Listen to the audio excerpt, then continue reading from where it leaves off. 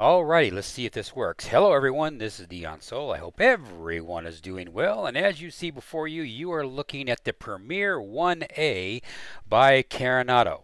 And this airplane is a Carenado product, so I'm not going to go into overly detail about Carenado airplanes because most of you know that Carenado is lots and lots of eye candy, which this airplane has very much so.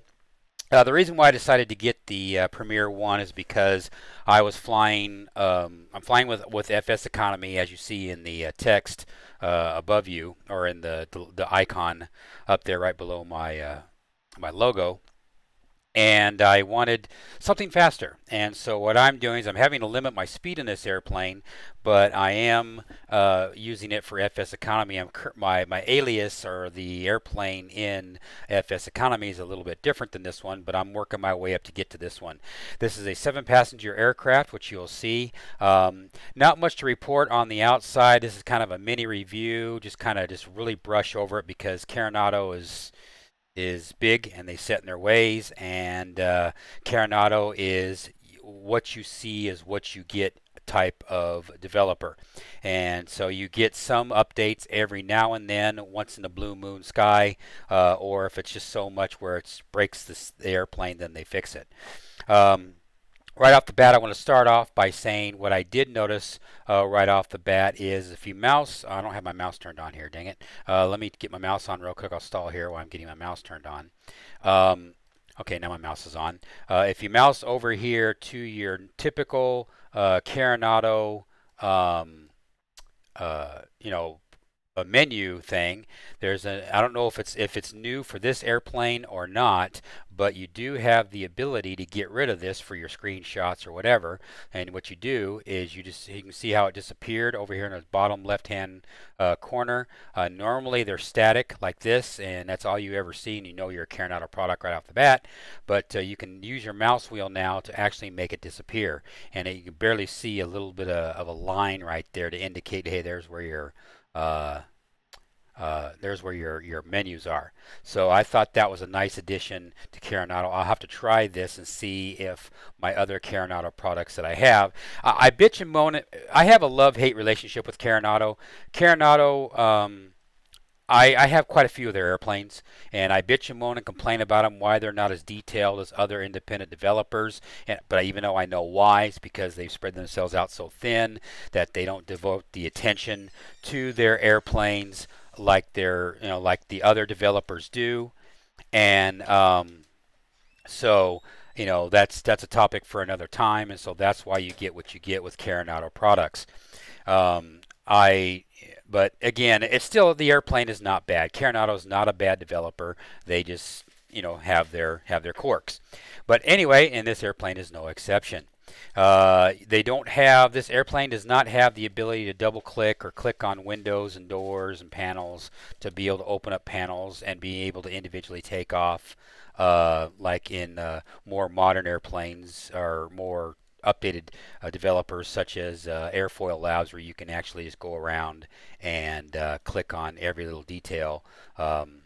Click on the chocks and click on the pitos and all those other things. Carenado doesn't spend their time developing that kind of stuff.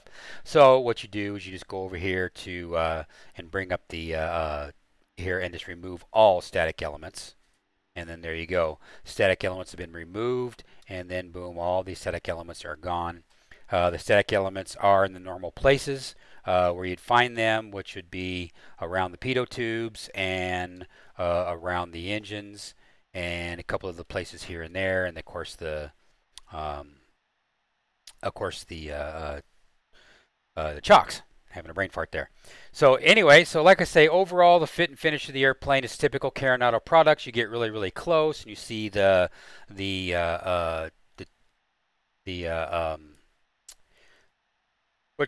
to start the livery to start to deteriorate, and start getting a lot of blockies and stuff. But that's typical. That's normal. If you want to access, like I say again, the panels and whatnot, they don't have any hitboxes on their aircraft, so you do have to open up individually and with their menu system, which is kind of breaks the immersion a little bit, but it's not a disaster, you know. And you can see as I get close into here, you can see how how everything starts to distort.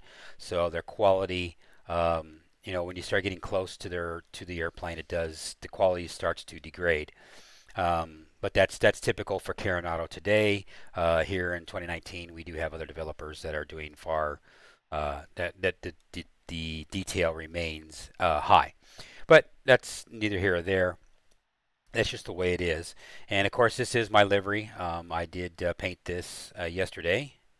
And so you can see we'll go around here and just take a look at the fit and finish of the airplane. You can see it has PBR textures, which is standard in all of airplanes today. Basically, if you do not have a PBR textures, then your airplane is not going to sell. So that's pretty much the way it is in today's world, and that's just, you know, that's what developers have to deal with. The nose cone thing here does have front compartments, and I think when you fill it up full of passengers, my mouse, ever since the X-Plane of version 11.3.4, I've been getting sticky mice now. My mouse starts to stick again, so that's why you see from time to time the mouse is sticking. You can see a pilot in there. When you take off the chocks, they automatically put the pilots in there. I kind of wish that I would have the ability to be able to add the pilot or not, but unfortunately you don't. But that's okay. You know, it is what it is. We do have the GPU. They do a lot of the X-Plane stock. One thing I do like about Carenado is they do use a lot of the X-Plane stock buttons. So if you go to X-Plane and you bind a key, that's for the GPU on your flight control equipment, it can come out, and there you can see it right there. And so, which is cool, you know, which is good. In order to open up the main door, of course, you got to use the menu system, and of course, it comes down. Now, however, let's go ahead and get inside in here, and you can see the texturing. They say these are 4K textures, but unfortunately, you can see when you start getting close to the aircraft how it starts to degrade big time, and which is unfortunate. Maybe it's 4K inside here, because it does look nice in here. It doesn't look nice inside the interior. Again, for a single pilot aircraft, you can carry 7 passengers in here. So with FS economy, that's probably going to be pretty good. I mean, if you get 10, 10 would be a little bit better. But if you had a 10-passenger aircraft, and then that way you can have 9 passengers, which is your single. I believe I've been understanding correctly from people that is the maximum you're allowed to have is 9 passengers with a single operation pilot airplane. Anything after that, 10 passengers or more, you have to have a co-pilot. So don't hold me to that because I'm not for sure on that. Clickables down in here, there is no clickables anywhere. Looks like you could have this as a seat or whatever. I don't know if this is supposed to be the potty or what this is supposed to be. That'd be kind of a weird place to have a potty, but so that must be for hanging. Yeah, oh, it is. It's for hanging clothes and whatnot, because there's the hanger right there. So that's the hanger, and then of course a little galley thing right here. None of these are clickable and openable. And there's the cockpit right there. We'll take a look at the cockpit here in just a second. All the lights are on gimbals, so you can move around the lights, no problem. So you can see it right there as I'm moving it right now, the light with my mouse, which is pretty cool. That's cool. I mean, I'm not going to spend a lot of time in here at all, you know, in the back, but every now and then you'll come back and that sort of thing. The shades, so far all the shades work. They work just fine. And then of course you got the pull-outs for the trade tables or the tables, which is cool. That looks nice. And you got to see the reflections, how it's reflecting off of the windows and doors and whatnot. The hitbox to close it's kind of on the table itself, which is cool. Nothing wrong with that. Seats don't do anything.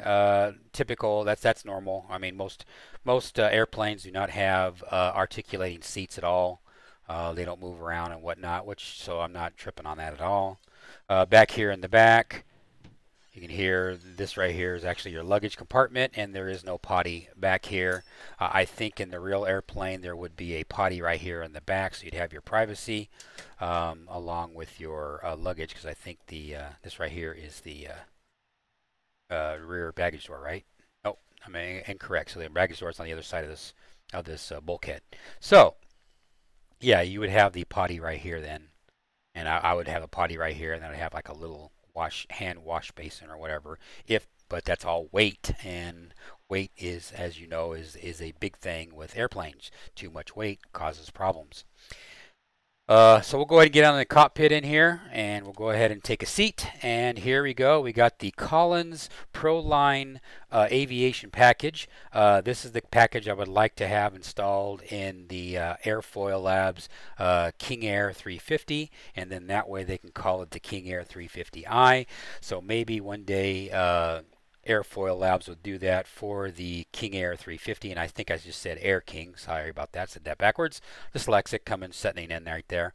So the King Air 350, and so that would be nice for them to have that in there. And you got your normal window reflections, instrument reflections, yada yada yada. And you'll notice right here too as well that I have installed the GTN 750. The airplane comes out of the box with the standard X-Plane 11 FMS, which everybody knows is crap. Nobody likes it, and except for the developers, and even them, I don't even know if they really like it or not. I don't know. I know they had to have something, but it's just not very intuitive, and Laminar has to do a lot of work in making their FMS attractive to people. So that's why we have other people making their own. And with GTN 750, it makes the flight entering the flights extremely handy. And I know most people say, well, that's not real, and it doesn't bring it up to the real world, and that's true. But you do have to have some concessions between real world aviation and flight simulation. And I have no problem with having this as a concession to be able to have the GTN 750 at my disposal, because it's a far better product than the standard X-Plane 11 FMS. So, you know, that's why I like it so much. It's so much easier to install. All right, so we'll go ahead and get up in here, and we'll get ready to go. Again, articulating, you know, lights and whatnot. Lighting packages up here above, and we'll go ahead and turn on the beacon and navigation light, and we'll go ahead and turn on the battery power, and we'll go ahead and get this FS Economy flight together. Now, if you want to pick up the xplane.org, over at the xplane.org store, if you want to pick up the Carenado 390 Premier 1, it is sitting over here at the xplane.org store for $39. If you want to wait, you could probably wait until Thanksgiving if it's not a hot button for you to purchase, and just wait for Thanksgiving, and then that's when Carenado will do their sales, and they'll probably knock $5-10 off of it, maybe, if you're lucky. And get it for less money. Because again, Carenado, like I said at the start of the video, what you see is what you get. It's very very rare that Carenado will add more features and have their airplanes. The Phenom 100 that I have, that airplane is extremely old now, and I have problems with that airplane, and so that's why I don't fly it anymore. And that's what you do with Carenado products. You just fly them until they don't work anymore, and then you move on to something else. So anyway, so we'll go ahead and get set up and ready to go here. And as you can see, what's a little different than most airplanes that I've seen is that you have this lift or dump. And lift or dump is basically, it retracts the flaps, or I'm sorry, the speed brakes, and it just retracts the speed brakes, and then you're able to have your speed brakes to keep your airplane on the ground once you land, because the airplane tends to want to take back off again, which is I mean, the airplane's a great airplane, and the dynamics of the airplane is really really good, and that's what it does. And so you deploy that thing, and then it makes it so it basically brings up the speed brakes, and just keeps the airplane, to the ground. And so that's what that's for, and that sort of thing. So we'll go ahead, and now it does use, you do use your mouse. You can just click on these switches, or you can use your mouse wheel to turn things on and off. And when you're doing the mouse wheel thing, it is kind of finicky sometimes. So just a little FYI on that. It's not a big deal. I mean, just something you get used to. Another thing that I found is that, like right here, the cutoff. What I have done is I have bound my SciTech equipment so I can. You have a lock and an unlock. Matter of fact, let me spin my angle around here so you can see it. And you can see these right here. These are your locks and your unlocks. And of course, now I just unlocked it. And now you can have full motion of it. And then now I just locked them back, and so now it's going to come back. I'm using my SciTech throttle quadrant so I can unlock those locks to be able to have it. And then once I am satisfied, then I can go back and lock it. It's not perfect, but it gets the job done.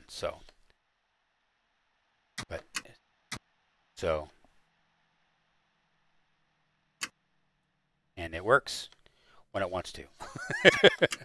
There it goes. Now it's just locked in place. It's a logic thing. It's something that Carenado did, and it's still gonna. There it goes. Now it caught up, and now it's only allowing me to go from cutoff to idle. And but if you unlock them, now you're able to go free flowing, and then it'll only stop at idle. So now we are in position to where it will be ready to start the engines with, because we're at that position right now. It's kind of finicky, as you saw right there. It's finicky, but once you get, it works once it gets going and whatnot. So we are ready to go with that.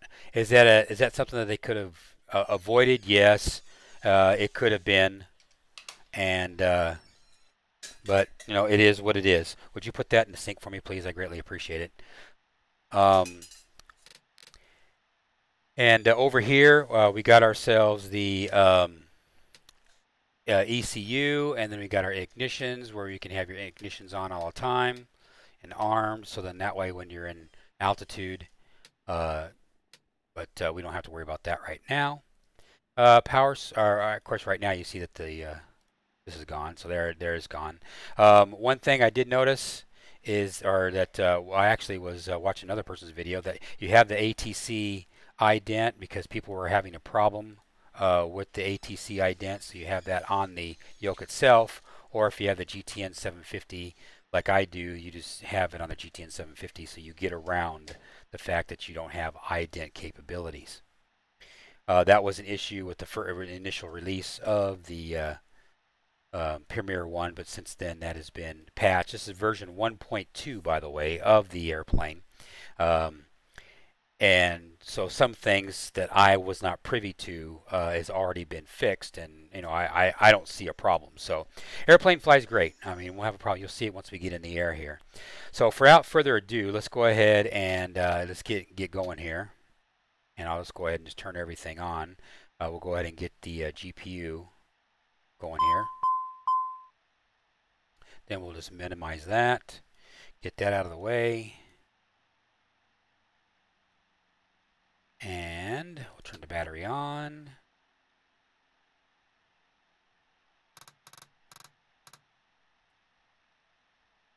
Until I have some serious, excuse me, mouse issues. Which, like I say, with X-Plane 3.4, I've been having nothing but mouse issues, which is unfortunate, but that's just the way it is.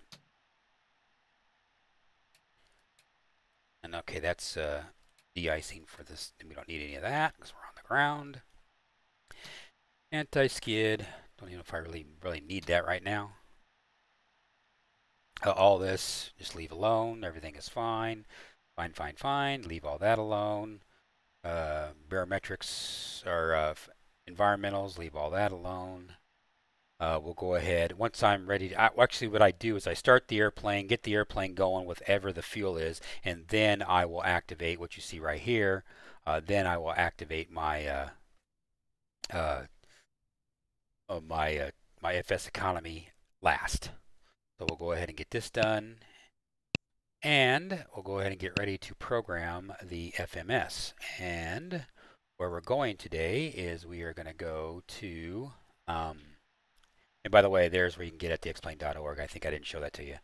But here you get the Carenado Premier at theexplain.org, and there it is. Or you can go to Carenado's own website and get it from them directly. Okay, so here is our flight plan. Not much. And so it's K brew 1 to FAR, and that's it. So let me see if I even have a K brew 1. Where's K brew? Oh, that's the K brew 1. Duh. That is the departure. K brew 1. There's K brew 1. And you know what? I didn't get the runway. Last I checked, it was runway 14, I believe. Or I'm sorry, 12. Let's go 12 right, because I have no idea. I really need to FAR transition, and that's it. And it's just direct all the way to Fargo. So I may have to change that. I have to load the get the ATIS. So we'll just leave it at that. I mean, it's a real short flight. We're talking 202 nautical miles, and it's just a direct shot. So real simple flight. Well, that takes care of that. Now, what I do need the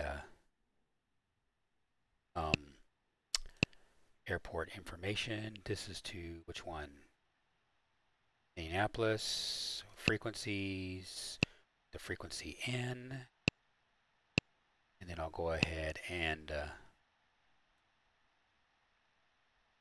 see if I can get some audio out of the frequency. And I am using my audios here to be able to get what's going on. So let's go ahead and turn everything on. The avionics, boom, boom, boom. Because we are on GPU at the moment. And I was expecting to hear the ATIS, and of course now I didn't because I'm recording. That's what happens. When you start to record, then nothing works.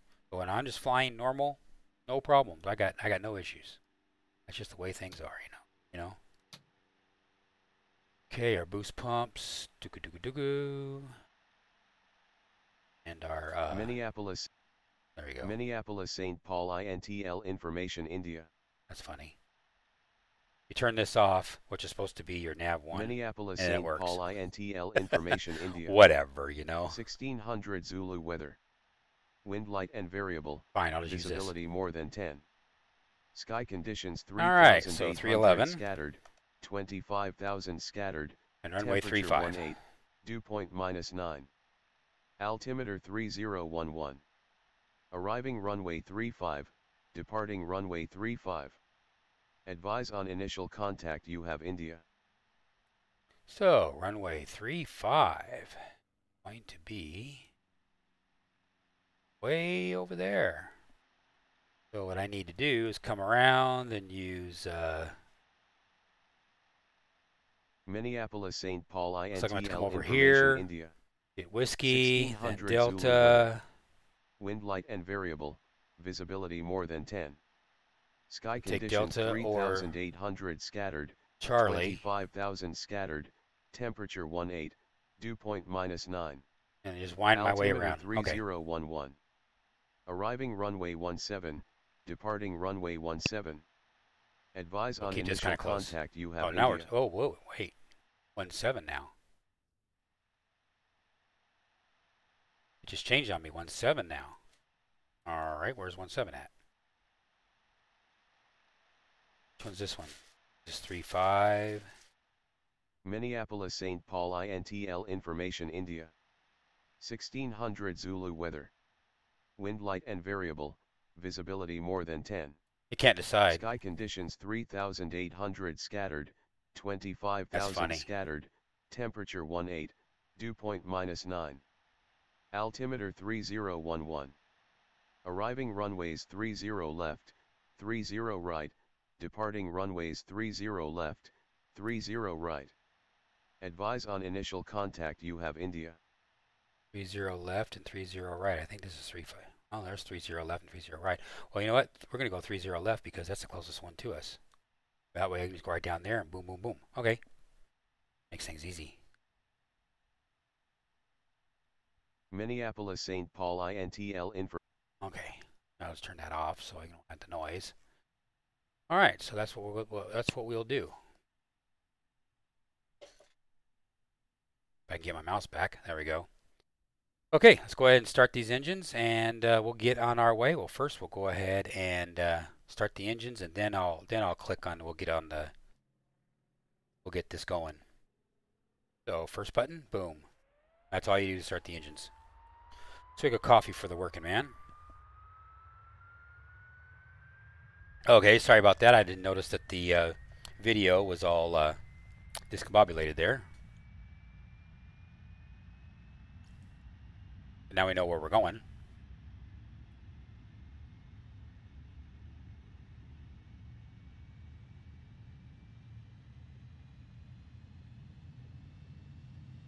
Basically what I'll do is I just keep the speed under 280 knots true airspeed. I think FS Economy has a grace speed like 20 or 50 knots, you know, give or take on the true airspeed, and then you don't get flagged for going too fast. You know, using you don't have a 170. You know, you don't have a big airplane. You know, when your alias is a 172. So they do that by having a little bit of a grace, but not too much. All right, let's make sure the generator is working, and it is. Sorry about that. Sneeze again. And now we'll start engine number 1.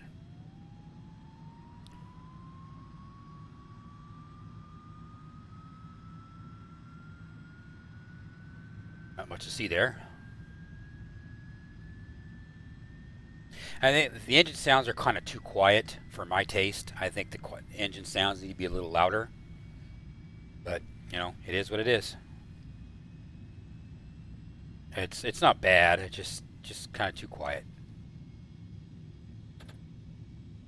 Go ahead and get rid of the GPU. GPU is now gone. Yep, GPU is gone to verify.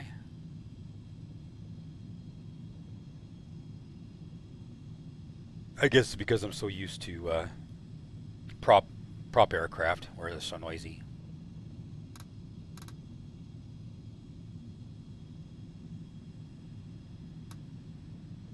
All right, so we got batteries. We got all of our running right around 80 or so on our amperage. So they're all working like they're supposed to. Very good. And I did have my navigation lights on. Yes, it did. Now this does not have taxi lights, but it does have recognition lights. And so I just turn on the recognition lights and take that as my taxi lights. No smoking, seat belts on. All the lights for the cockpit or the cabin are not necessary because it is daylight. I'm not going to do that. And we'll go back over here to that's to me. Hi everybody. There's me. Okay, there's me. And then a quick synopsis. This is what we're doing. We're just leaving over here at Minneapolis International Airport. Zippity doo dah, zippity day. And then go right on over here to Fargo,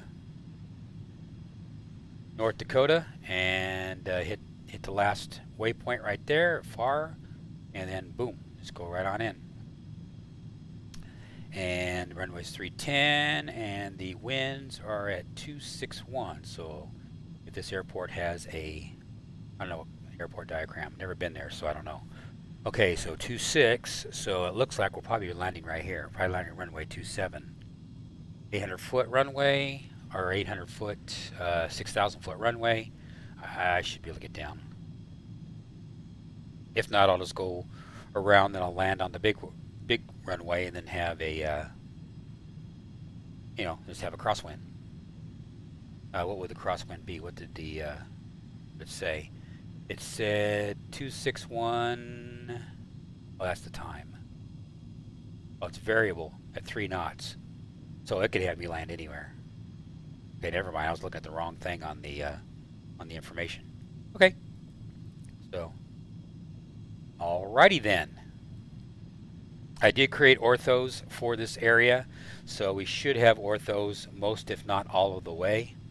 And then as far as FS economy goes, there's FS, there's Fargo, there's my itinerary. You can see I have 151,000. I'm trying to build up my revenue so I can be able to get into the Premier 1 as my primary aircraft instead of using my current Piper PA-31T Cheyenne 2. That's what I'm currently rocking right now. Actually, the only difference between the Piper Cheyenne and this airplane is the fact that the only difference between the two is the fact that this one right here is turboprop, and mine, or the Premier 1, is a jet. The loadout, as far as the passengers and the weight and everything, is all about the same. So I'm just trying to build my way and then get into a Premier 1. I found one for 140. I found a step airplane, which is the Citation Mustang, which is an exact, actually I take that back, it's an exact copy of the Cheyenne, just that it's a jet version, but it has less weight, and in regards to weight, it's a little bit less. I might have to step into that because the Premier is 800,000. And so it's going to be wild. I just want to be able to get that speed, be able to get that 400 knots, the high speed, to be able to get from point A to point B. So I might just jump into a Mustang first, and then from the Mustang into the Piper, and be able to still use the Premier 1 as my airplane while I'm stepping to get into the Premier 1 as far as the alias is concerned. And that's the challenge. That's the challenge with FS Economy, and that's what makes this FS Economy not a bad economy module to have. And there's a host of other things that FS Economy does. There's pros and cons to FS Economy, and I've said them before. So anyway, so like I said, so we got that going on there. We got that going on there. That's me talking about this. So then let's go ahead and get back into the airplane, and let's get on our way. Release parking brake, and this is not a flight jobs flight because I don't want the complexity of having both going right now. So we are going to go. Let's go just pull this up here. Just makes it easier on me. I do have Reality XP and Reality XP. And of course, you're going to hear a dog in the background, and I can't do anything about it. Let's go ahead and go on over, and then we will get up there. We are going to go to let's see. Let's go ahead and just go.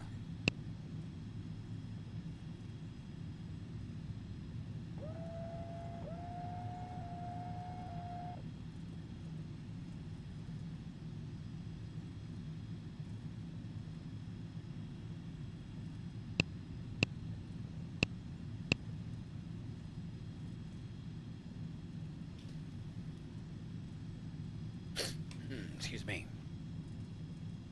And we'll just fly on over here. But this is out of the box X-plane, and it looks pretty nice. They did a pretty good job. Killing my frame rates though, but other than that. Let's see, the altitude over there was only, let's put it at 1,000 feet.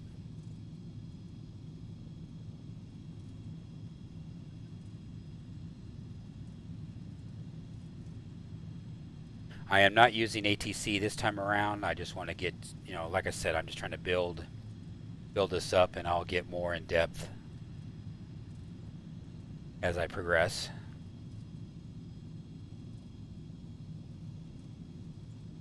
But you can see the way the screen is. I am using Realistic XP,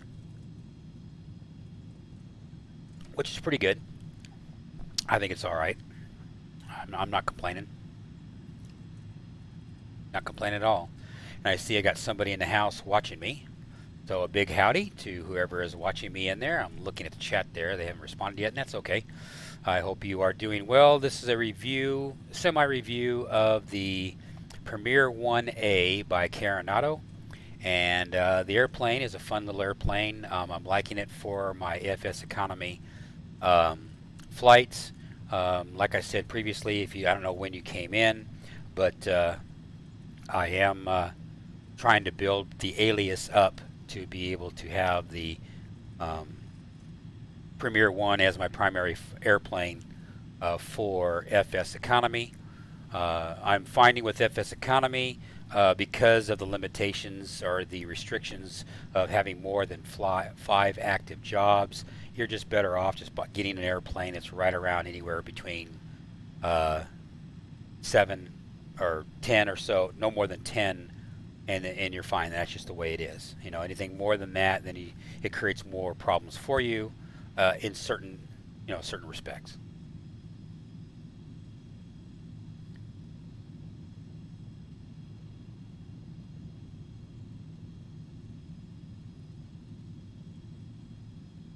So we'll go ahead and that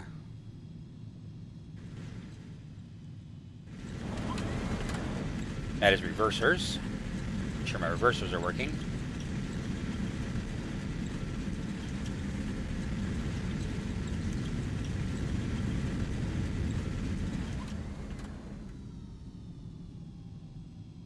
Reversers are working.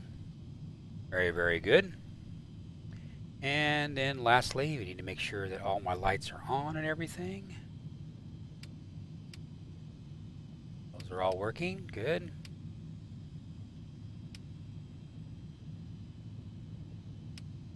Strobes on. Everything is looking good.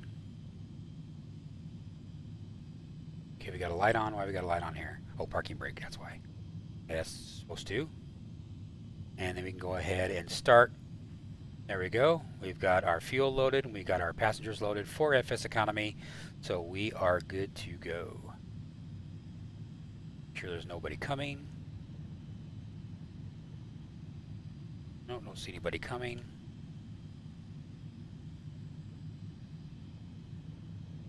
Use parking brake. Flaps 1, which I really don't think I even really need.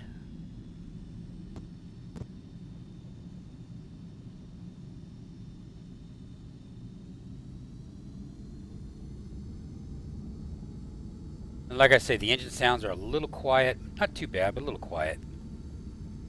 I'd like for them to be a little bit louder myself.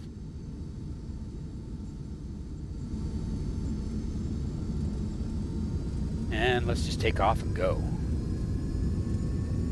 Fargo, North Dakota, here we come. North Dakota?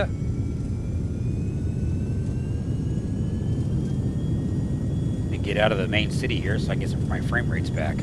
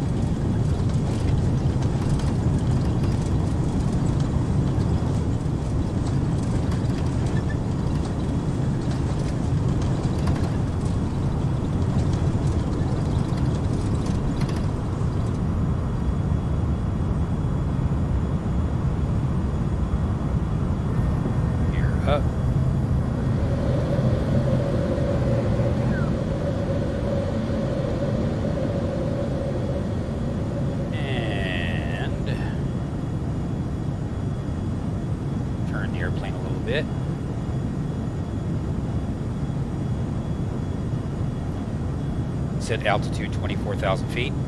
Altitude 24,000 feet.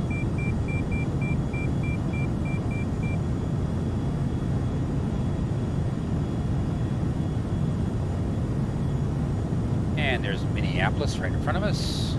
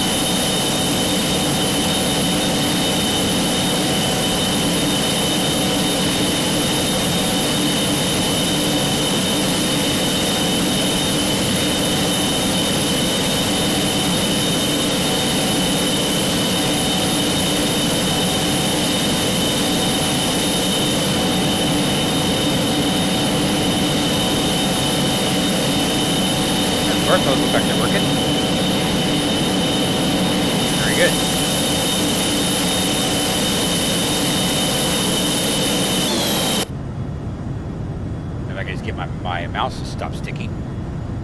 I'm in good shape.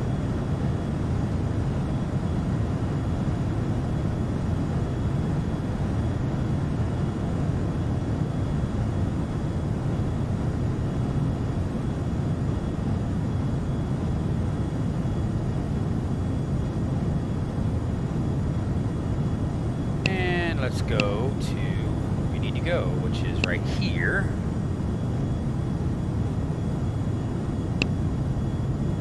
Supposed to be on 121. I was supposed to take off and then go right to heading 121, and I did not do that. Oopsie. But you know what we're going to do? We're going to go like this instead.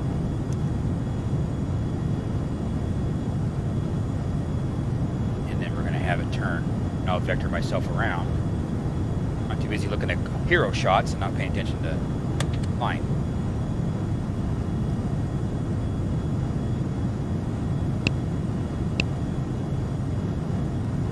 In actuality, this is where they want me to go.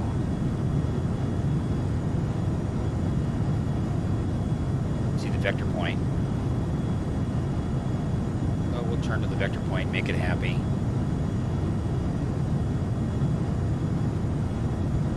There. It does have a bank limiter on this airplane, but I have not been able to get it to work.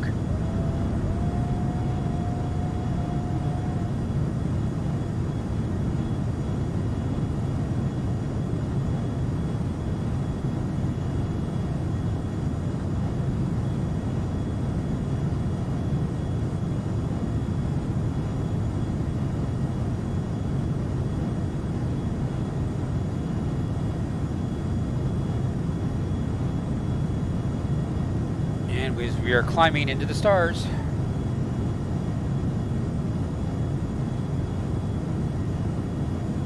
Still learning the aircraft. A lot of things I don't know.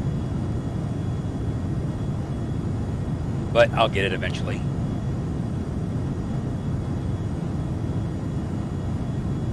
But the orthos appear to be working. So, with Minneapolis that I did this morning, which is good.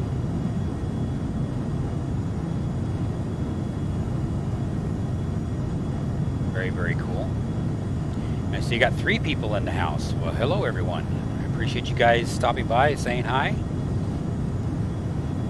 Like I said, I'm just sitting here learning this Premier 1 and getting my feet wet with it. I'm going to use it for my FS economy flights.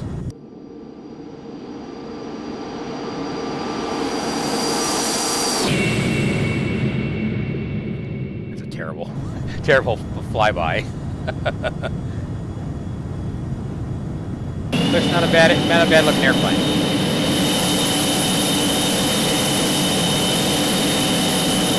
Not a bad looking little airplane at all. I like it.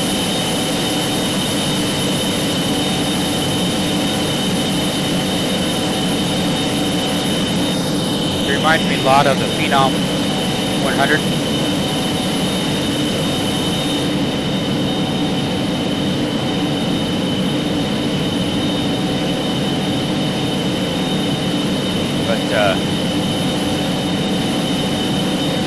With this one, everything's working pretty much.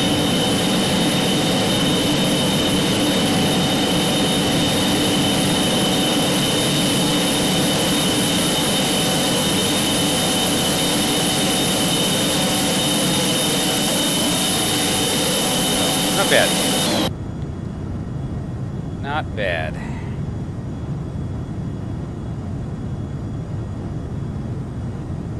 It is telling me, see, I don't like what it's telling me to do here.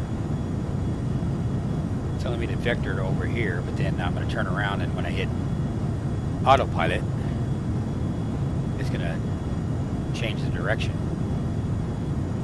But let me go over here to flight plan.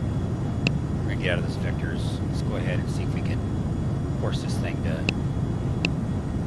activate this leg.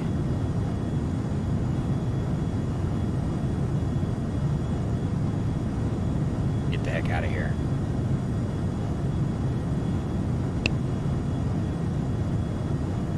Again, this isn't much of a, not to fine tune this.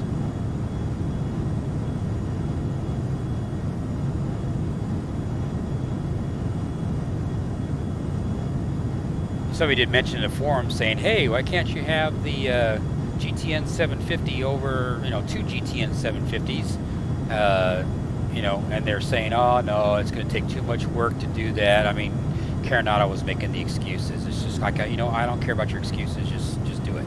This is what we want. Make it happen. But they're not going to do it. So we're lucky we get one. And if it didn't have the GTN 750, I was watching another streamer. I think it was X-Plane 1972. I was watching his video on this airplane, and I texted him because he was talking about, yeah, in the real aircraft you don't have a GTN 750. Of course, the video he was making, all these the patch 1.1 and 1.2 for this aircraft were not out at that time. And he said, you know, he texted me back and saying, yeah, he says, you know, I have the GTN 750 installed as well now. But he said, at the time, the comment was made that, you know, it's the real airplane doesn't really have it. So, and of course, now when I'm streaming, I get phone calls. Go figure, you know. So anyway, I will be right back with the phone call. So actually, you know what? I'm just gonna let it.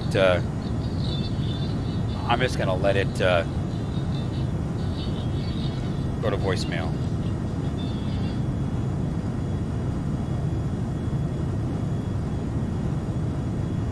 Hey, call me back.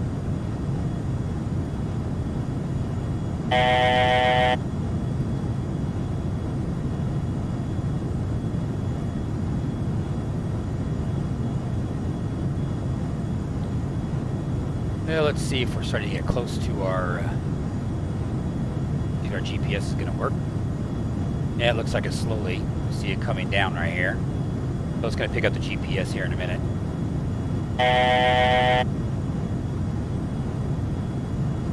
There it's making its turn.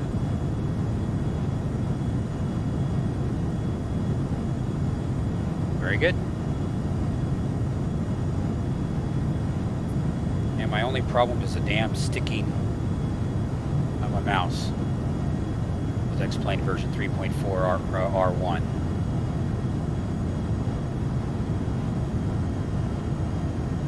Back off of my power here. Like I said, because I am using the alias, my airplane in FS Economy is a different airplane than this one, and it's a lot slower. I have to be mindful of that. Got to keep my true airspeed right around 275 knots or so, and right now I'm doing 300. So, I end up doing my fuel gallons per hour down to like 35 or something gallons per hour, which will knock my speed back down to like 180 knots indicated. But that's okay. I just want to fly something different than what I normally fly, you know.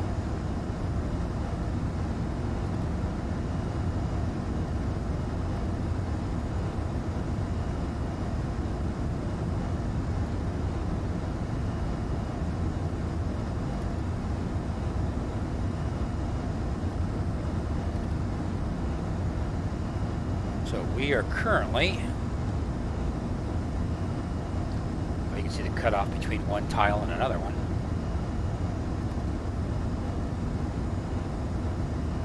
Unless that tile I didn't do, which I thought I did.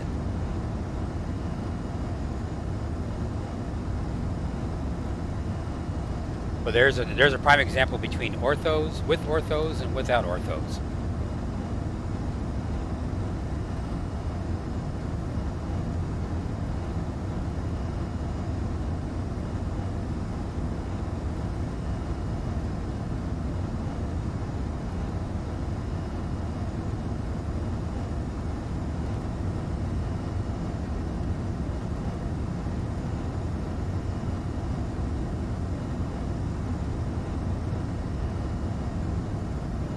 Notice something too on this video, that I have no voice switch turned on, and I need to turn that off because I'm actually talking to you guys.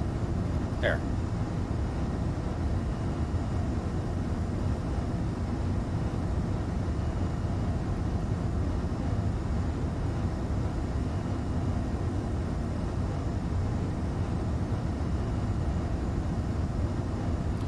there's where we took off from our nice little detour. So Minneapolis, Minnesota.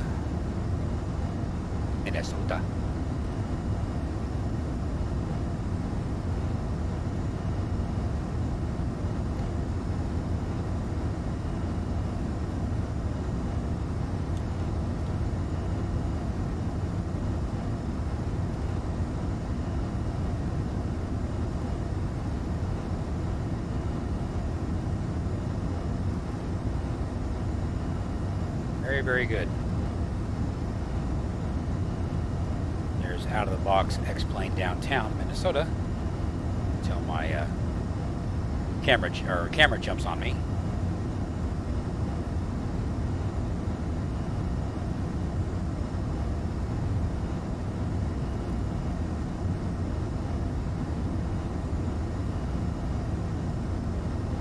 Not bad. Like I said, never been to Minnesota, so for me it's kind of like, well, is this what it looks like? Because I don't know. Somewhat of a representation of thereof.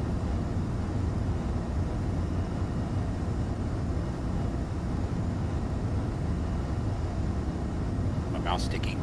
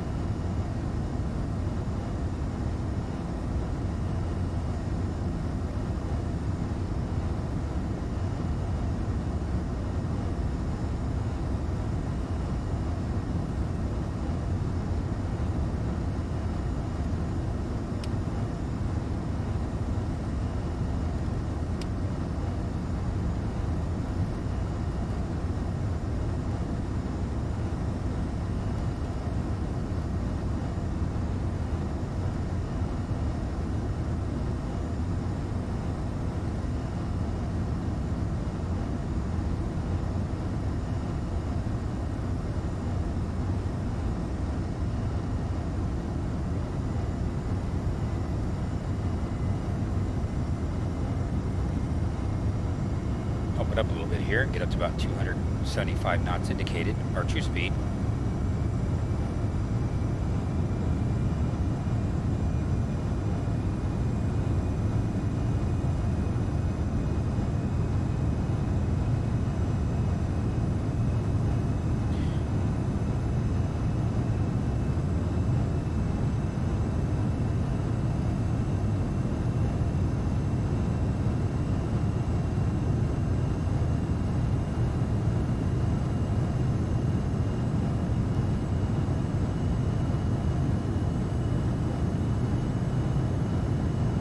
There we go. Let's see if Mr. Bug Eater 64 is in the house or not today. No, doesn't look like it. Discord. So again, I appreciate everyone watching. Like I said, we're just full flight over and then talking about the Premier 1A from Carenado. It's a pretty fun airplane. I like it. I like the fact that because of the GTN 750 integration, you actually have, you know, in here all of the waypoints and stuff. Now I have not been able to figure out how to put a you know, charts and stuff into the MFD, if it's even available to us to do so. I don't know.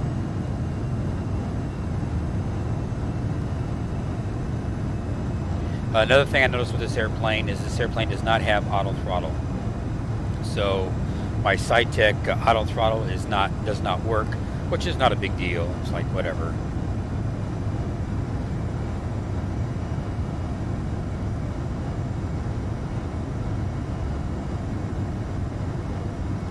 I'm backing off on my power because I noticed that I'm overspeeding again.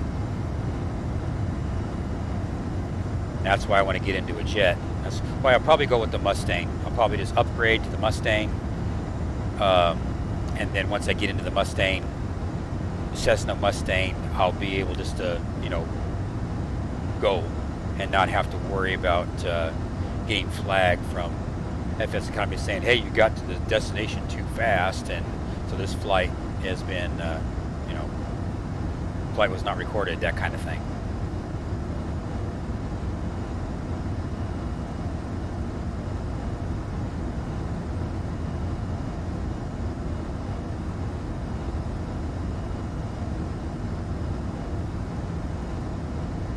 This looks like stock X-plane as well, but it's not, because this is orthos right here. Yeah, you can tell. The clouds baked into the terrain. So yeah, this is orthos.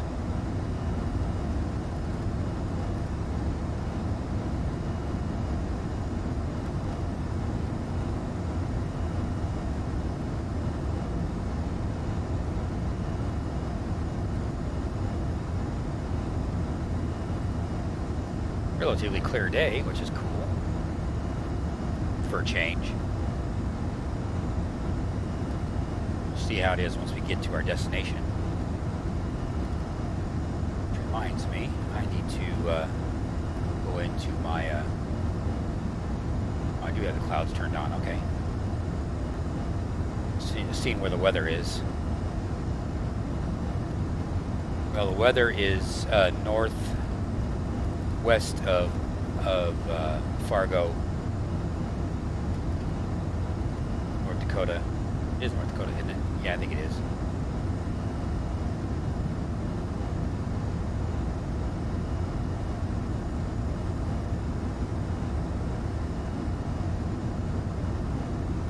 So very good.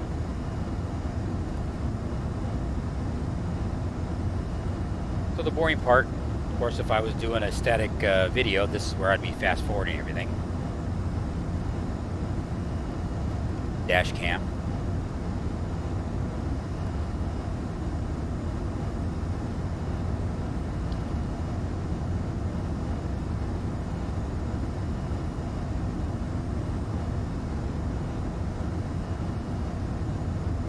Got an hour into this stream. I definitely appreciate everyone watching and sticking around. Definitely like, subscribe, and if you feel that I'm worthy, I do have some donate buttons in the description down below. Once this video posts permanently, I will put in the timestamps and everything else to fast forward to different areas, stages of the flight for your pleasure. I'll do all that makeup work later. Warts and all. This video is warts and all.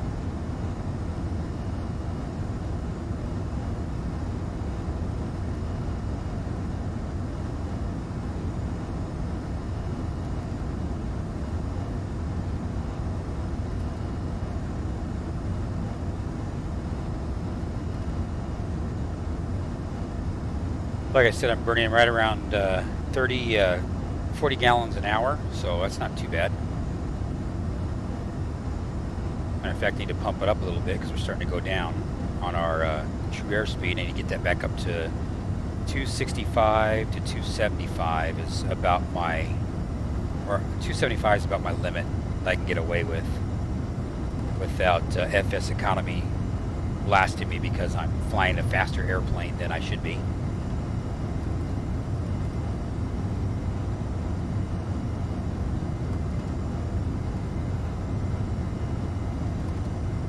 But definitely XP Realistic has definitely changed the airplane, changed it up quite a bit as far as the cameras and everything. In the context of the head movement, there's definitely a lot more to it than with head shaking. I found that the head shaking, for me, the latest build from SimCoders, it doesn't really seem to move it very much. Maybe it's just settings or something. With it doesn't seem to be working as well with X-Plane 11, 3.0, you know, 3.3 and 3.4 and whatnot. So this one right here, you can definitely feel it. And I've been watching other airplanes or other YouTube videos with real-world airplanes, and they did a pretty good job with Realistic XP because for the videos I've seen the same thing where you can see the airplane is jostling around like you see it doing right now, which is pretty cool. I like that. I like that realism. Very nice.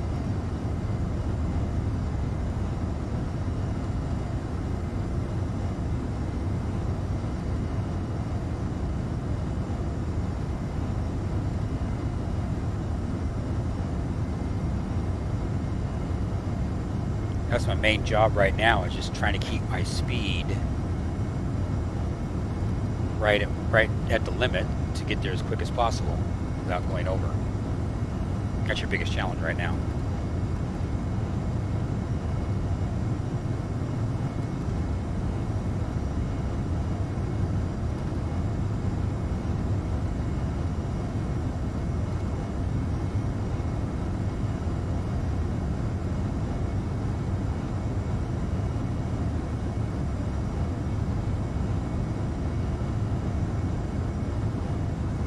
Over the ground, we're not going very fast because we have a 46 knot tailwind or headwind, and so we're only doing 234 knots over the ground right now, which is most disappointing.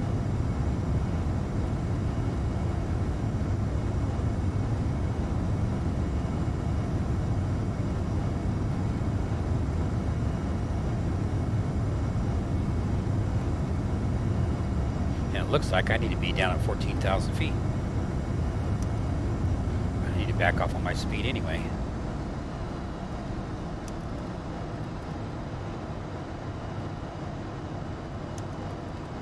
Set altitude 14,000 feet. Altitude 14,000 feet.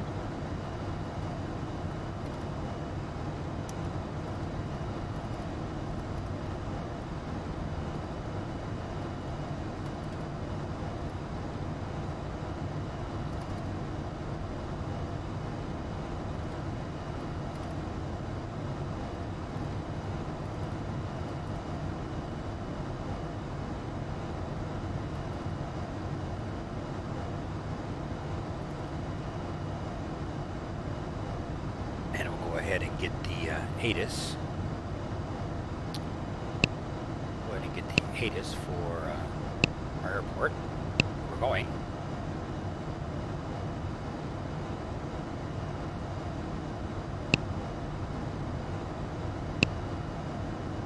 Did I not put in? That's interesting. KFAR.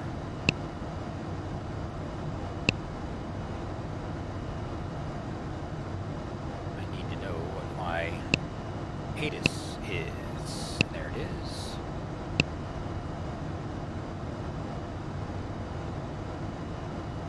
So we're not far enough yet. Well, I can look and see what the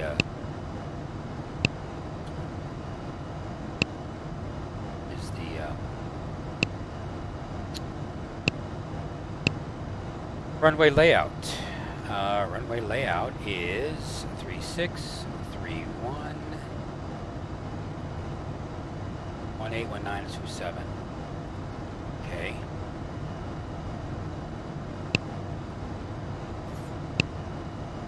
It's 9,000 foot. 3,000 foot. 6,000 foot. So either way, I'm good. Just got to see which ones are going to give me. Once I know, then I can go ahead and plug it in accordingly. Yeah, KBR brew or whatever, K brew. Supposed to be at 14,000 feet.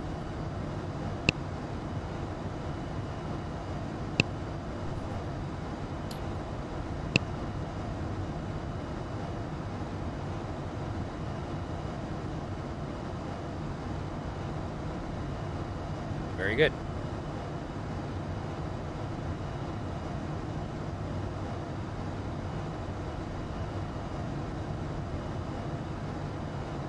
Doing a descent at 180 knots. Let me go ahead and take it up to 200.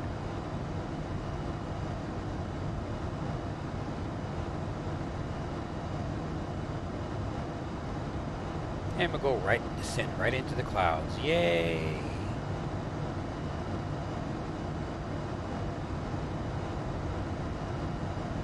And because we're going into clouds, let's go ahead and turn that on. Arm those. Engine ignition on low. Just the CYA. Well, hello there, Mr. Bug Eater 64. I hope you're doing well. Yes, I am happy flying away. Having a good old time. Hope you are doing well, my friend.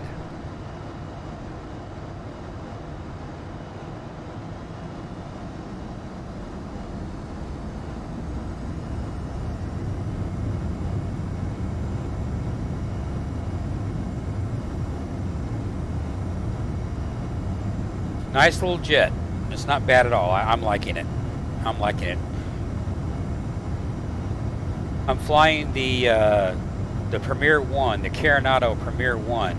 I'm doing start of the video, I did kind of a mini review of the Premier of this airplane. It's a Carenado product, so, you know, Carenado's Carenado.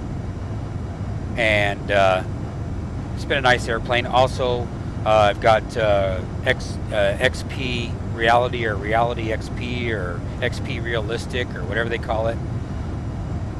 Yeah, I think it's XP Realistic or Realistic XP. I don't know. Anyways, one of them. And I've got that and I've been liking that as well. Been watching videos from real world videos and how when you're making a chain, you know, how it mimics the real world when you're making a turn. And it's a little bit exaggerated, but not too much. And but all in all, I've been liking the airplane. I've been liking the mod. It's the mod is a Flying with Eula mod right here. Realistic. Okay, it's XP Realistic Pro. That's what it's called. And you have all kinds of settings and how you can set, you know, how the cameras shake and everything else. And I've been liking it. I like the fact that they added this for small, you know, for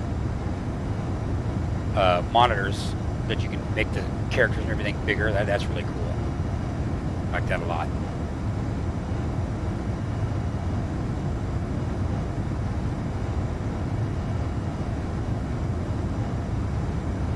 So now I'm just waiting to get down on the ground here or get closer to the ground.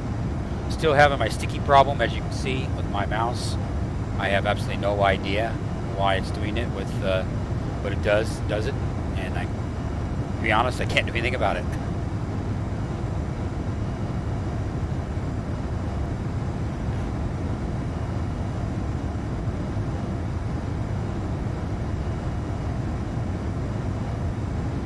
But I bought it for FS economy, being able to get from point A to point B a little faster. And like I said at the start of the video, I am going to work my way to get the Mustang, the Cessna Mustang alias. So then that way, once I get the Cessna alias Mustang, it's going to be the same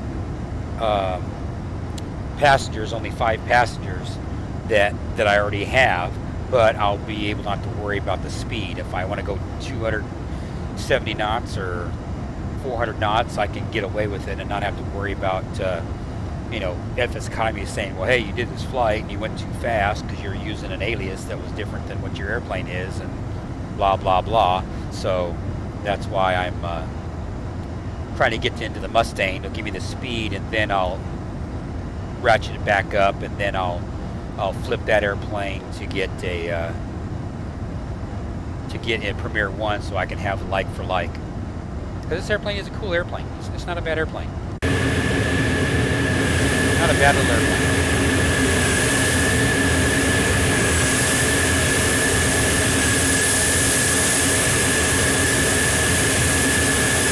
I like it. I'm happy with it. And I guess that's all that really matters, right? As long as you're happy with it, you know, all is good. It has a fake, oh, another thing too, if you didn't know, Bug Eater, is that you can go over here and you can use your mouse wheel to zoom in or to make your Carenado thing visible or not. I didn't know that you could do that. I don't know if it's just to display or what, but I thought that was pretty cool to do that. It also has a false window. I guess people were complaining that you had to have, that this airplane, even though the real world doesn't have 4 windows, they thought they wanted to have a 4th window in there, and so they put in a false window like that. But I don't really like it myself. I mean, if it had it in mind, if it doesn't, then, you know, why have it? side it doesn't look right anyway. It looks like there's window there.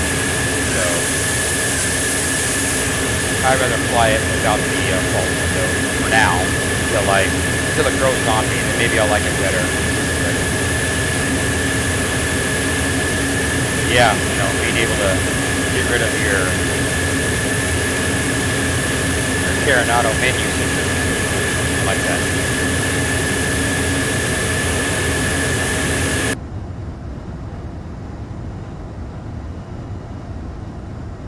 Well, I was hoping to start getting some noise from what our next I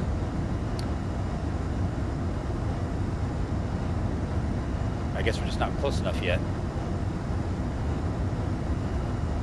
I know which airport we're gonna, or which runway we're gonna land on.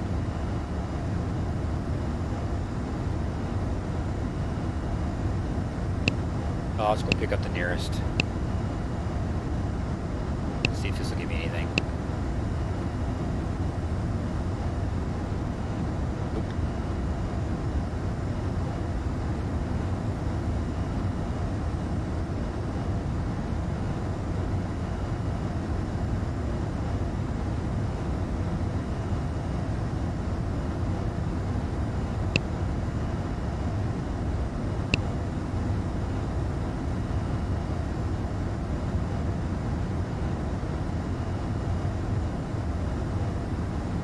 Not give me anything.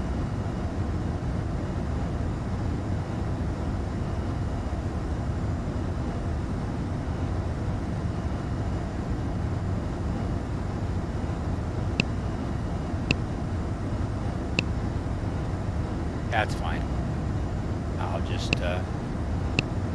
wait until I get closer. All I can do. I need to go back. Flight plan here. Put information. Put that back in. And once we get closer, then we'll find out, I guess.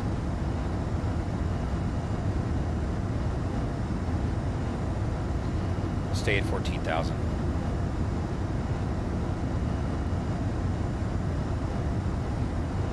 Just I am sucking up a lot more fuel because I'm burning 68 gallons per hour on each engine.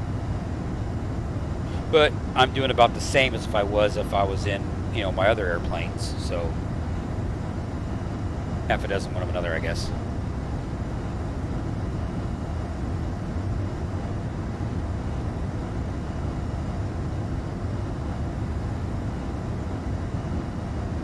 Fargo, North Dakota is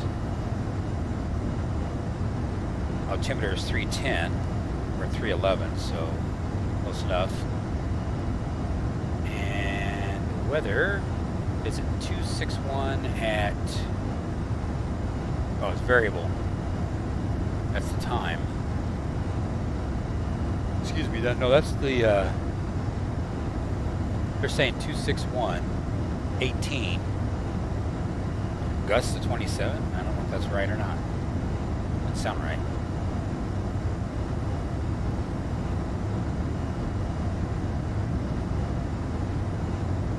We'll give it a little bit more time.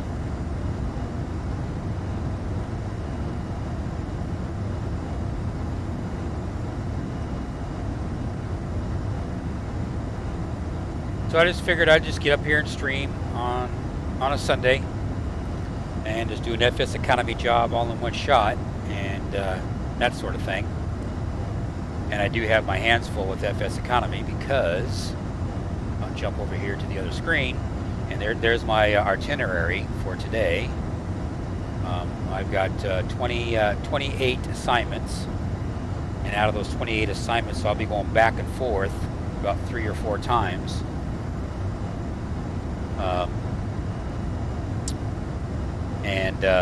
I did, by the way, I did steal all the money out of Soulless Wings to try to get myself up into the airplane, and then I was going to pay it back. I think we had like, I don't know, 15,000, 30,000 or whatever in the Soulless Wings. And worked my way to get an airplane in there for Soulless Wings.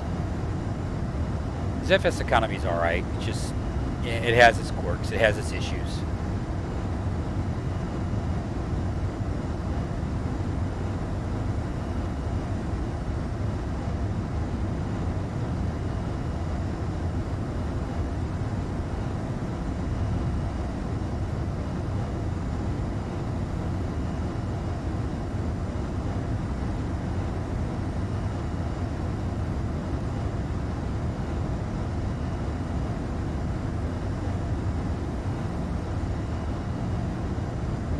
Yeah, for sure. Yes, it is old. But you know, it's one of those things where with FS economy, it's like I sit there and I bitch and I moan and I complain about FS economy and this and that and the other, but I always end up going back to it at one point or another. It's just, there's just something that the challenge. Okay, I need to get this airplane or that airplane, and then so I got to do all this to be able to work to get that. Figuring out, like right here, I had to do a ferry flight between one airport to another airport to be able to hook on to be able to do that trek that you just saw of going back and forth, and you know, making you know, I'm going to make doing all those flights, I'm going to end up grossing $25,000, but then netting, probably because of the fuel and whatnot, it'll be less than that. It'll probably be more like 20, give or take. You know, maybe 22, 25, or 23, something like that. But you know, that's okay. You know, and then you know, that's our 25,000. That'll just get me closer to get the airplane I want. I'm not really interested in FS economy right now to be able to have an FBO. You know, I'm not flying FS economy to, you know, make this a, you know, make myself a mogul, you know, with FS economy. I'm not interested in that. I'm just interested in flying my airplanes, building up the airplane I want. I already know that with FS economy, they've stirred you away of having multiple airplanes like you used to. I mean, some people would have like 6 or 7 airplanes with FS economy that you can have, but because of the cost of having those airplanes, you're better off so having just one. If you're just, you know, if you're a casual like I am, you know, casual with FS economy. So, but yeah, so. But FS economy's fine. So is, you know, flight jobs, and SimBuddy's got things that they got to do. Like I said with SimBuddy, I'm just kind of waiting with that economy system that they can tie in the random flights into the VA. If they would do that, that would go a long, long way with SimBuddy for me, anyway. And I think they would even get more subscribers or more people using SimBuddy if they would just do that. But so we're still cruising. We're only cruising 14,000 feet, and I am burning a bunch of fuel.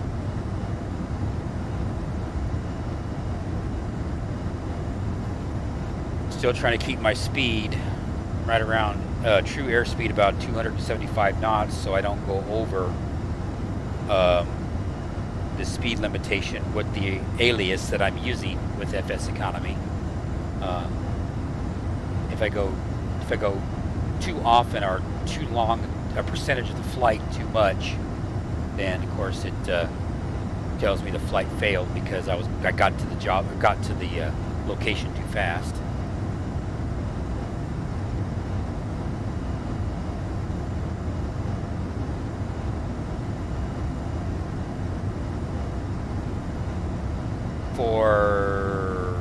For which economy? You see, you know, Bug Eater 64 said we need a couple of direct routes from LAX to Boston and San Francisco to Boston. Okay, which one? Both? Oh, SimBuddy? Okay, I can do that.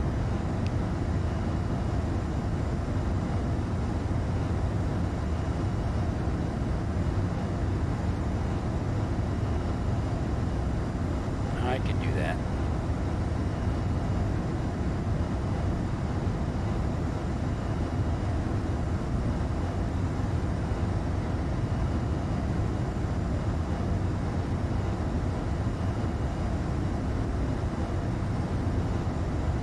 And of course, by doing that, I just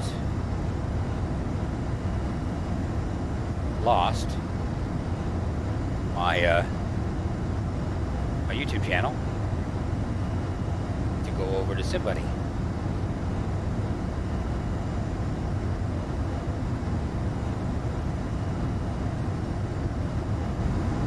There we go.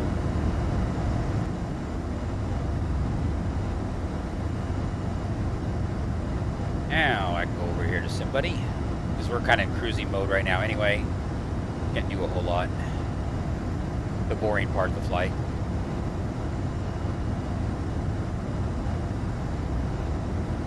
Somebody. Gotta go over here to somebody.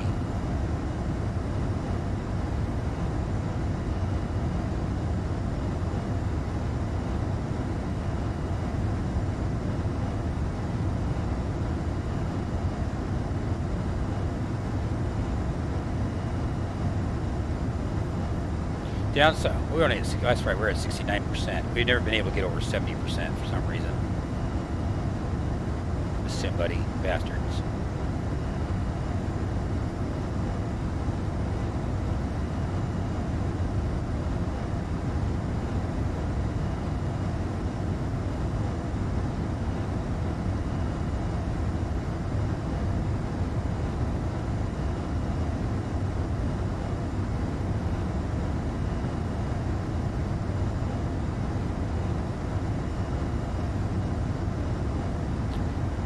Okay, you said from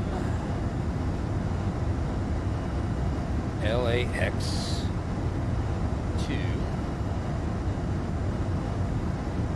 KBOS, Boston.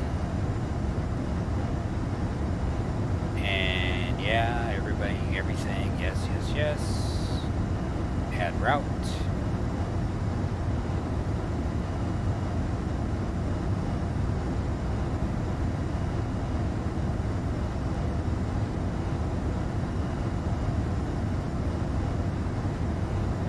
Got a little message down here on my management screen. It says, "We are sorry, but SimBuddy does not currently support smaller airfields, typically heliports, balloon ports, seaplane bases, or closed airfields. Your flights will not log if you are flying in these airfields. Support is planned and will be added in future updates." Okay. Well then.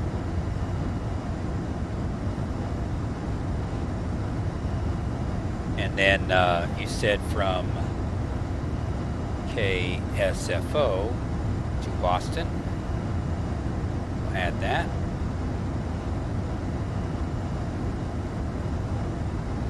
And then we'll go Santa Ana, KSNA to LAX, because I don't have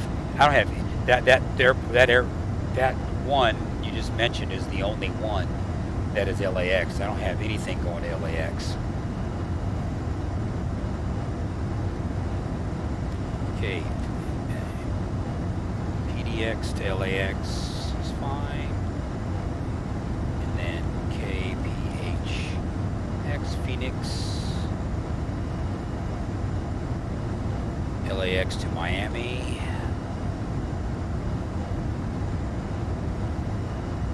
KSLC, Salt Lake City to LAX.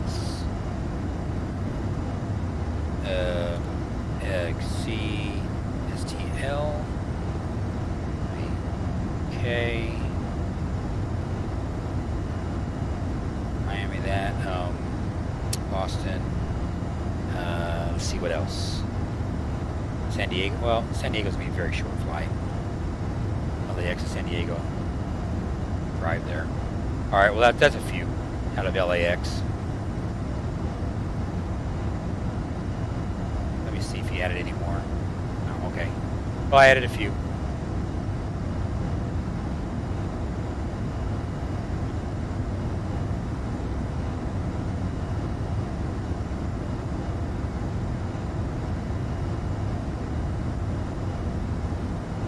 I'm not going to fly much out of LAX, but you know, for everybody else, that's not a problem. Okay, well, I need to start to descend some more. I need to get serious. And we need to lose some altitude. Let's take it down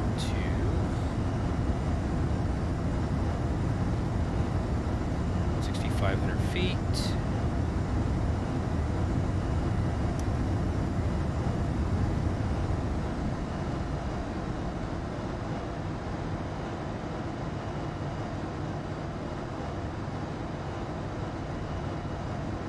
200 knots descent, 6,500 feet.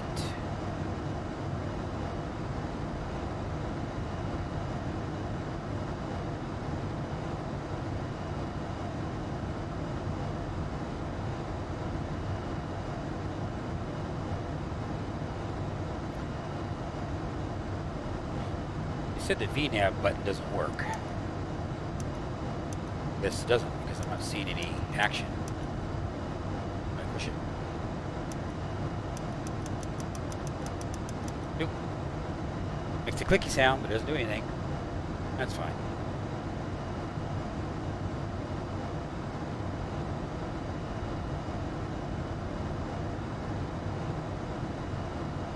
We've got 3 people watching me. Yay!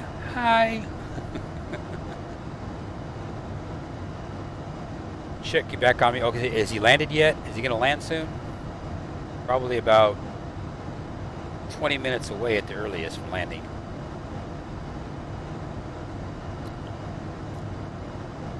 I'm still waiting for ATIS to pop in so I can sit there and find out which runway we're going to land on.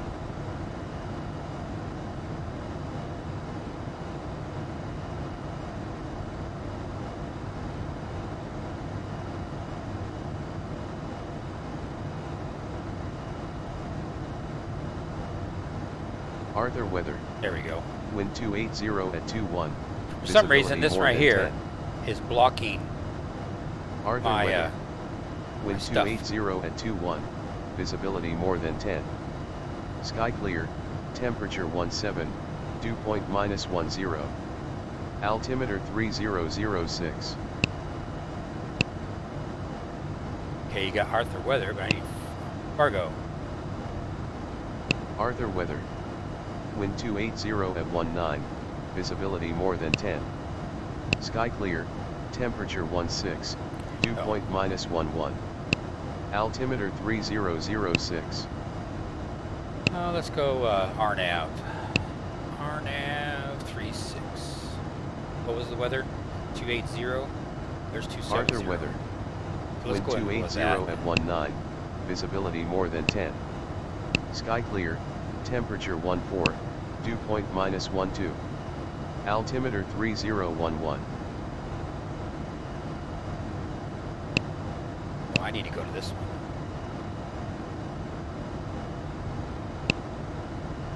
Arthur weather. Wind 270 at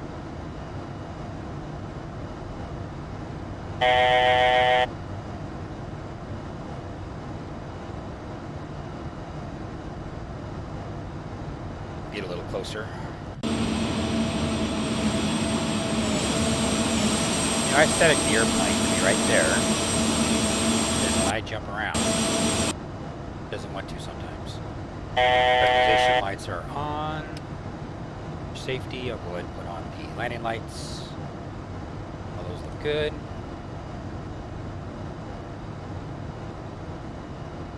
We are getting closer, and oh, okay, I see it now. All right, so it wants me to vector. All right. Well, then I will vector myself. Oh, wrong button. Vectoring to the wrong way. It'll spin here in a minute.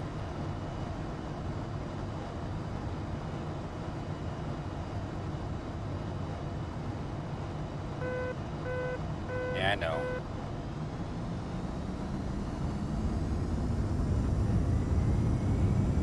We'll go 340 and just let it spin around 340.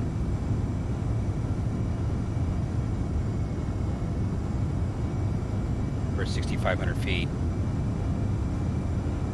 I'm going to go ahead and tell it to go to this approach, activate approach, but I am vectoring myself around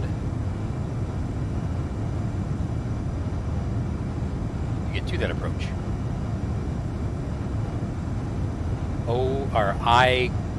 IJKOM, whatever that is. And I got to be at 2,600 feet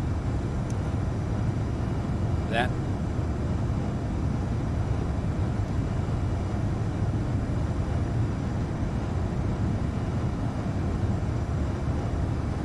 No problem.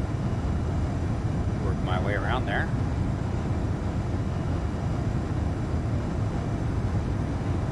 back off on my power because now I'm over speeding completely.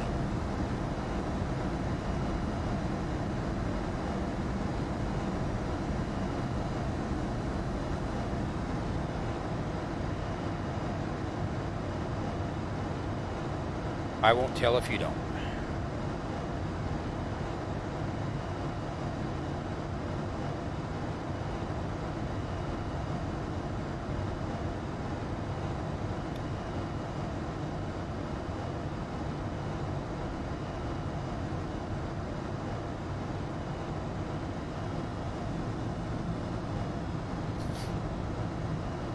See if I can do another flyby that looks a little better. I gotta work on my flybys.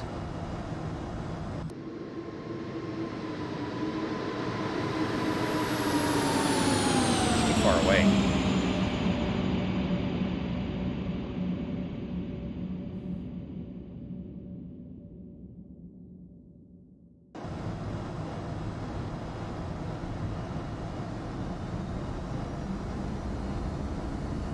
Get my speed back up here.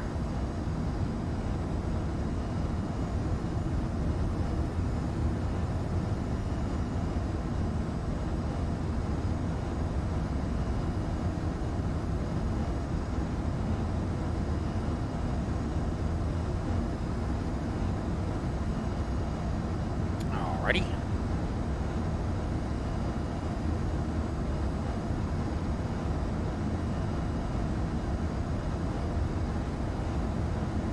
That's at 2,600 feet. 2,600 feet. Excuse me. And we'll get down there. We'll land this beast. And then I'll do a turnaround, and we'll go back to Minneapolis St. Paul. You actually see my aerial plane coming into view.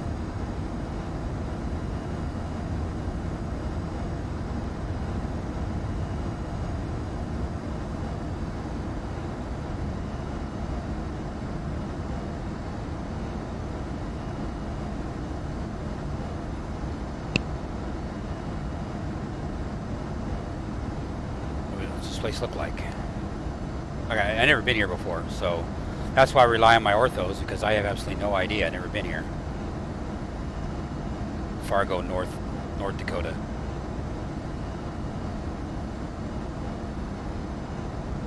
I'll be a happy camper once I get, you know, the airplane that I really want. The same one as this one, and that way I can just fly to all these destinations a lot faster. And this is a 7-place airplane, so having a 7-place airplane and having 1,000 kilograms of cargo, it's not, I mean, 4,000 is the sweet spot because then you can get $15,000 a pop with FS economy, but, you know.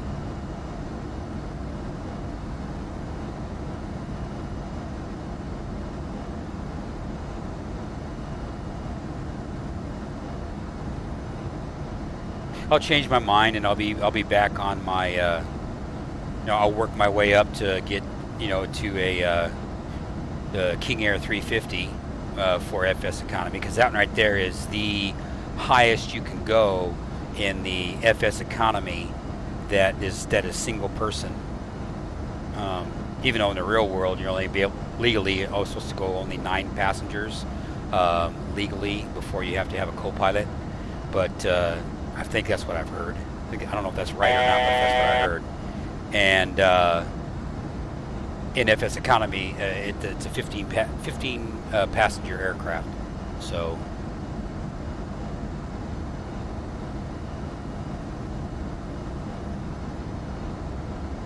but it's slower.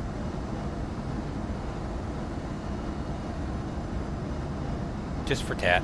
It's whatever you want to do.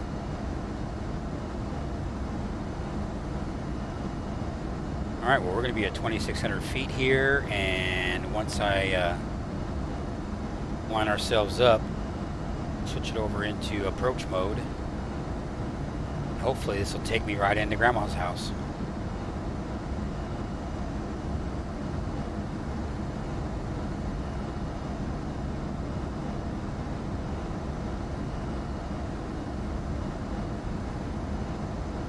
Because the ground is getting closer. Not enough room for mistakes. And I will make plenty of them, because that's what I do.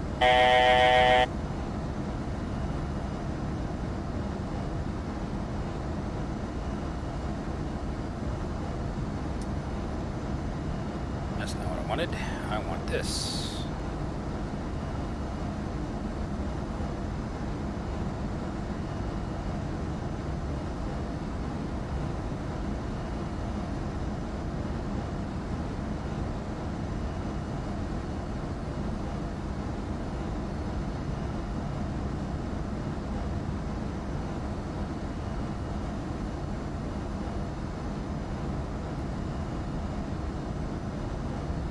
Alright, here we go.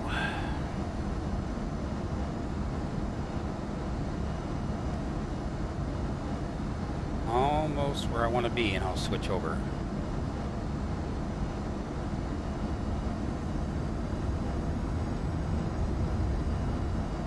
I do like my auto throttle. Not having my auto throttle really sucks.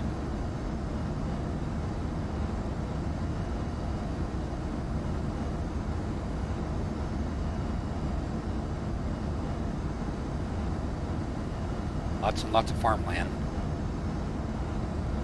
Or whatever this is. Looks like a dirt track. Or used to be dirt track or something. I don't know.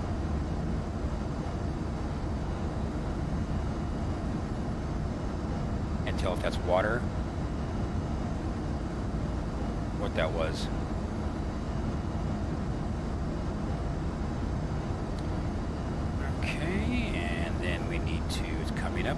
Coming up. I hear a blinky in Discord, but I can't see at the moment.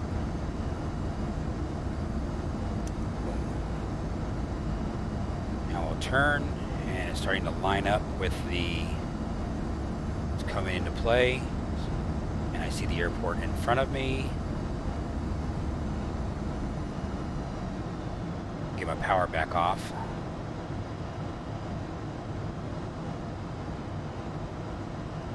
Below 160 knots, deploy the landing gear. Let's control my speed. Flaps 1. Down to flaps 1.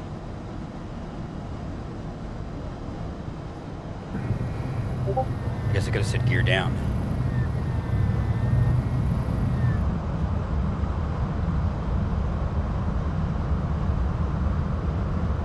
We go.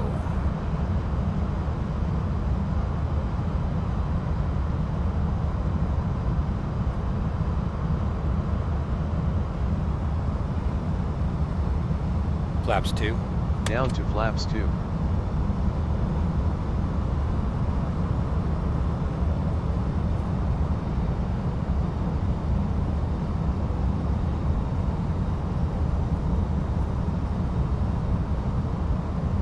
Lights are on, all my lights are on.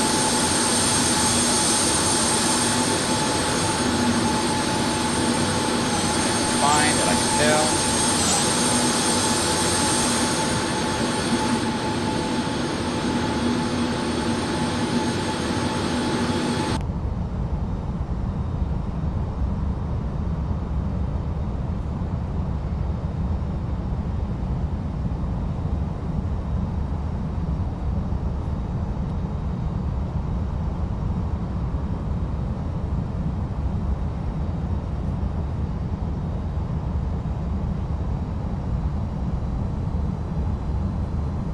Getting a little above, I'm about ready to lose it.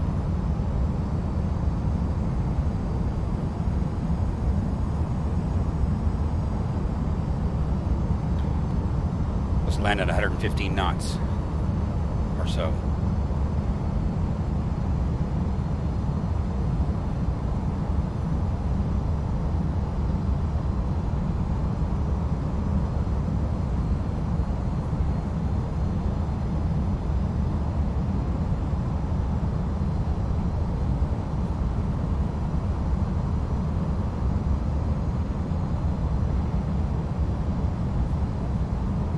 Disconnect autopilot. Autopilot on.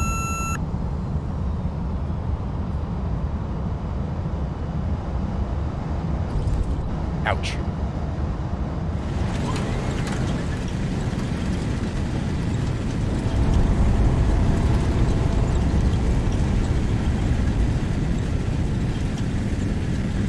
Makes it feel like you hit it hard. It says acceptable, but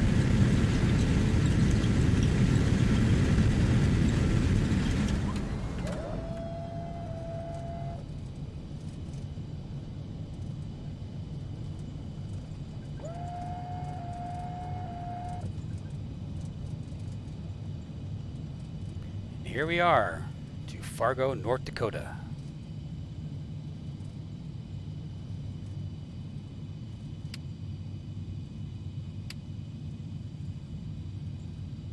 Get my mouse back. There we go. Maybe not. The cargo's right there. And then where is I don't want to go to cargo. Yeah, let's go down here. Never been down here before, so I've never been to this airport, period, so let's go down that way. Probably should have went the other way. Oh wait, passengers are all over there. This cargo's over that way.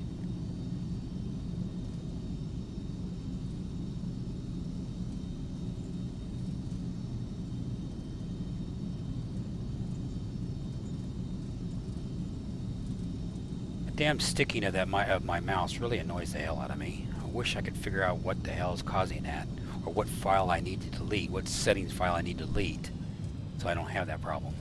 And it looks like there's nothing down here, so okay, that's fine. Then I'll just make a U-turn and I'll go the other direction. I'm just exploring the airport anyway, because I'm going to be doing this like 3 or 4 times. I'm just going to make a U-turn.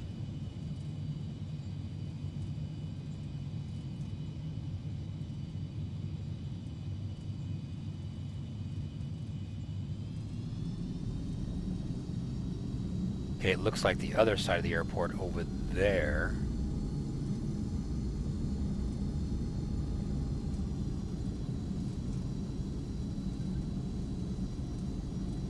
is the where I'm supposed to be. It's okay, we get a nice tour of stock X-plane Fargo, North Dakota airport. Why not?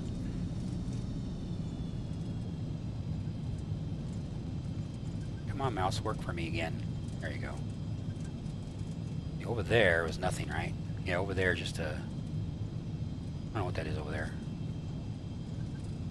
November 502 Delta Mike is crossing runway 27. Fargo traffic.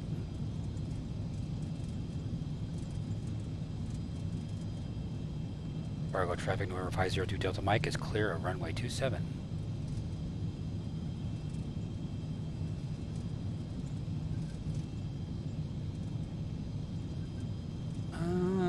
Let's go down this way. Oh, over here, I guess. Yeah, well, how do you get to over there? I guess right there. Okay. I'm just curious what's down over that way. Just more stuff, I guess. Here's the tower, so I guess we'll call this place home over here. Alrighty then. Flaps up. Flaps going up all the way. Should have said that already.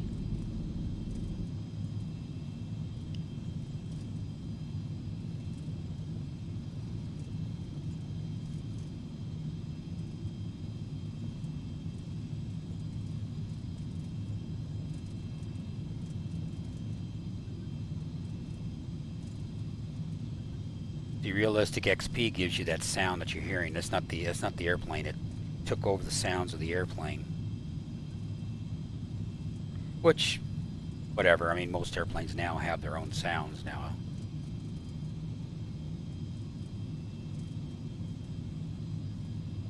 Well, I'm gonna park over here. I'll park somewhere, so I might as well just park over here.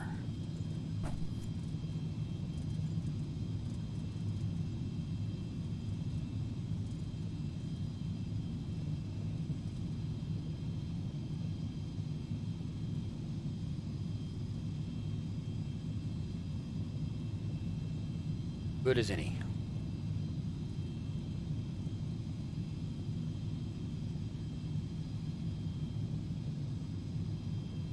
Set parking brake. Parking brake is set.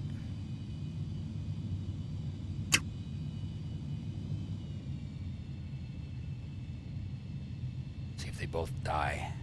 They didn't die.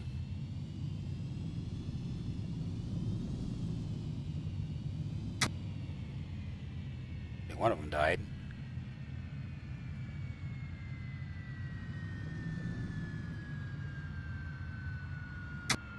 There, now it died.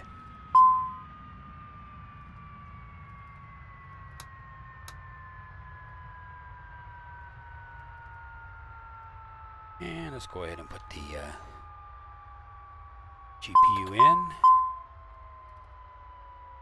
GPU should be going right now. Parking brake, that. Where's my GPU? I have a GPU indicator. I thought I had an external power indicator, but I guess not. I guess not. Let's see if it's outside. No, it's not. There, now it's outside.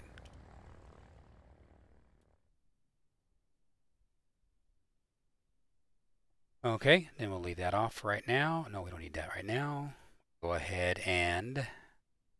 Gosh, this mouse is driving me nuts. Don't need those on. Don't need those on. And we'll go ahead and finish. Okay, so now we are finished with FS Economy. And now we jump back over here to FS Economy. And this right here should go down when I refresh it. And it did. Now we've got 23 flights. We've got $21,000 to go. And so progressing right along. Cool. Well, what I'm going to do now is I'm going to end this stream. And because I'm not going to bore everybody with turnaround flight after turnaround flight after turnaround flight. But the Carenado airplane is fine. There's no problems with Carenado overall. I mean, yes, well, I could find problems, you know, with the Carenado airplane, but all in all, it's fine. You know, it's just something that if this is what you want, you know, that kind of thing. It's basically what it is. And that's pretty much the size of it. I wish it had GPU noise. Doesn't have any GPU noise. But all in all, the airplane's all right. I like it. I don't think I wasted my money. Let me zoom back in here and give you that kind of an angle. And you know what? Now that I got this, of course, it's going to show me with the GPU. So let me stop the GPU and close this. I can find the closer. There it is. And let's toggle. Let's check it. Check out the landing. Right. Oh, no, too far, isn't it? About there somewhere. Okay, and then we'll go over here to external view, tower. Towers from another airport, figures. What if we go to runway? It's probably going to be the same runway as this one. Yep. Okay.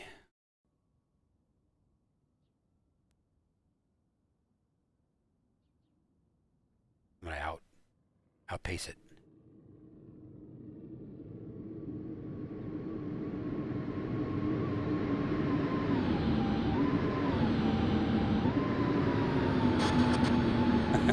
Well, that's not going to work. But with the tower, I probably have a better chance. Let me pause it. See, I hate that when it latches on to a different airport. Let's go back inside the cab. Get a little closer.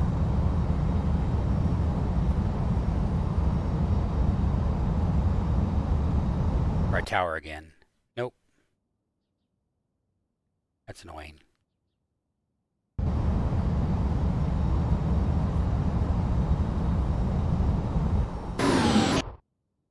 So then I'll just do it this way. Let's pause it. I'm going to get the what I want.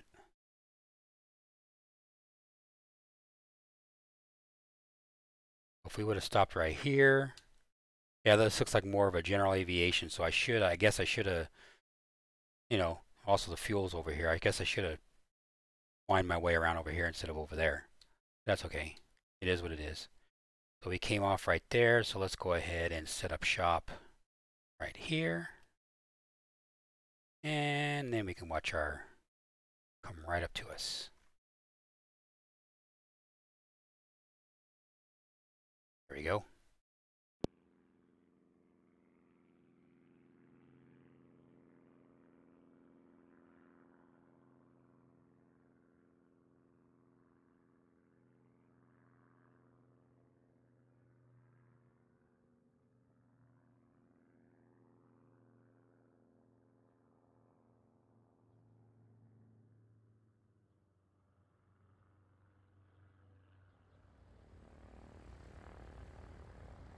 On. There we go.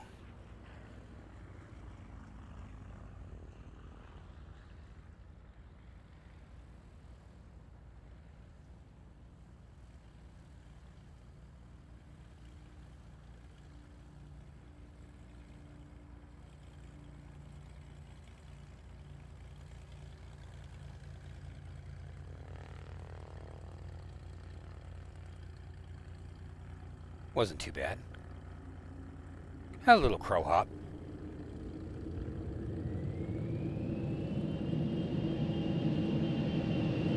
Kick in the reversers because the airplane doesn't have any. So that wasn't too bad.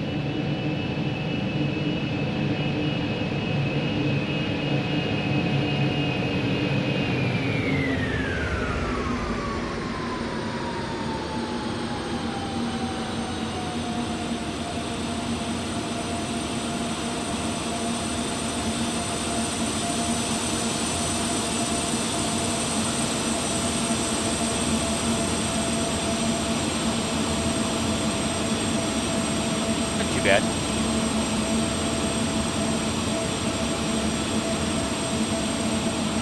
Oh well, everyone, I hope everyone has a wonderful rest of their Sunday, and I've got a bunch more flights to go to, so at least we got, you know, wasn't a bad flight, all in all.